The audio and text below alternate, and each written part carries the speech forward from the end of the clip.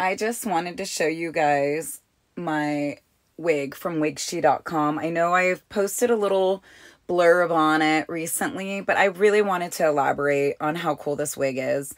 So a while back ago, probably early summer, WigShe.com reached out to me through my YouTube channel and asked if I'd be interested in trying out one of their wigs. Of course I'm interested. Hello. So they sent me this beautiful wig, and it's 100% human hair. I mean, God, it's so real, right? Like, anyway, it's 100% human hair, and it's light on my head. It fits so comfortably. I wore this thing all around touring Europe.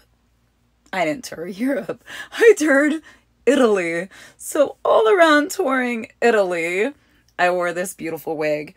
Normally, I'm really subconscious about wearing a wig in public, especially in like a crowded place, because for one, I just didn't want to look unnatural. And for two, usually right here is like a telltale sign that you're wearing a wig. And I get really weirded out about that. I'd rather have like no hair than look like I'm wearing fake hair. So basically, like, this wig, it looks so real. It's hand knotted that I even wore this on the train where there's people standing over me constantly. Not that I'm tall and people aren't already standing over me, but you know what I'm saying? So anyway, like I said, this wig, it's like the same density as my natural hair. You can choose the different densities, so you can have thicker hair, or you can have a lighter, airier cap of hair like I normally have. So anyway, but yeah, this wig has been fantastic. And like I said, it was with me in Italy. It was the only hair product I brought with me in Italy. Like, I didn't bring any of my extensions. Sorry, I keep touching it. I just like having hair. I didn't bring any of my extensions. I didn't bring any of my other wigs. I will say I did purchase a 100% human hair wig online from some other company. And that was, in fact, not real.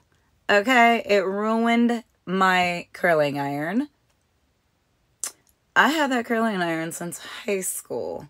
So if that tells you how upset I was when that fake wig ruined my curling iron, now you know why it's important to get real hair.